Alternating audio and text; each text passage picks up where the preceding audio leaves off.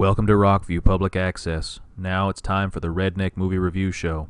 You go. Hey, hello again and welcome. I am Earl Westbrook and this is my wife Kitty. Hi, y'all. And we are back for episode number 3. That's right.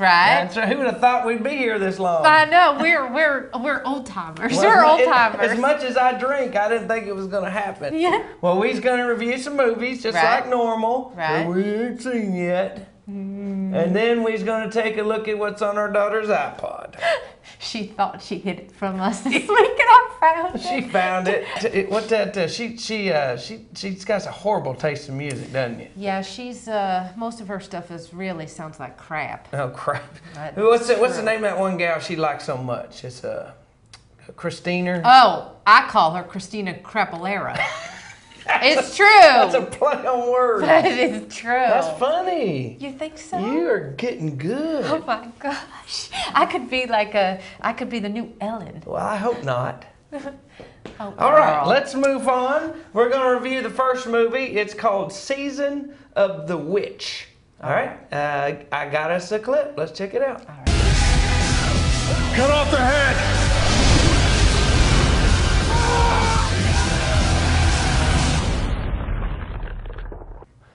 That looks dumb as hell. Once again, Earl. It may, but we're not going to know because we're reviewing it and we haven't seen it. It's got a Nicolas Cage with girl hair in it. You know it sucks.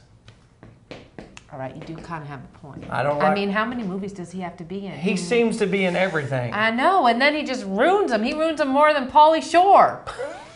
Pauly Shore? Is that feller still alive? Oh, I doubt it. Oh, I doubt it too. I Can't live a life like that. No, Somebody would have shot him by now. I would think. I mean, I just assume. Yeah. Yeah. All right. Well, the next movie we're going to review is called the Green Hornet, and I got us a poster of that one.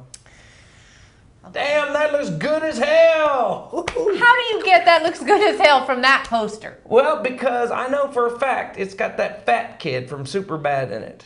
I like that fat kid. That fat kid is good. I too can relate to being fat. Oh, Earl. I'm fat. No, baby, no. Well. I love the way you look. You keep Thank me you. warm at night. I smother her. He does a little bit Not sometimes. on her face, because she needs a breathe. Let's take a look at what's here on the iPodder, All right. and let's see what this song's going to be all about.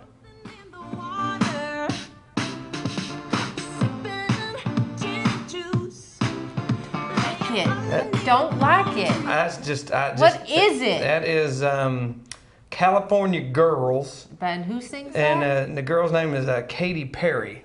She should change her name to Crappy Perry. Oh my God. You sure got crap on the mind. I really do. Maybe it's my thing. Maybe it's my comic thing. That's your comic, your bit. Yeah. I think they call it a bit. Or I'm just cranky. You're cranky. Maybe I'm just cranky. Sometimes they're crazy.